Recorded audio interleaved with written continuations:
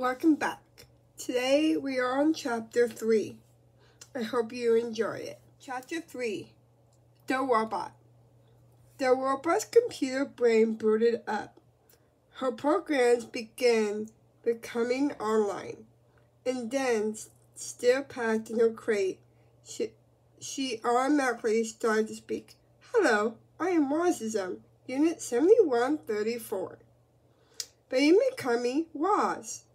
While my robotic systems are advocating, I will tell you about myself. Once fully activated, I'm able to move and communicate and learn.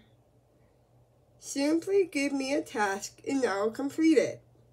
Over time, I'll find better ways of completing my task. I'll become a better robot. When I am not needed, I will stay out of the way and keep myself in good working order. Thank you for your time. I'm now fully advocated. See you next week for Chapter 4.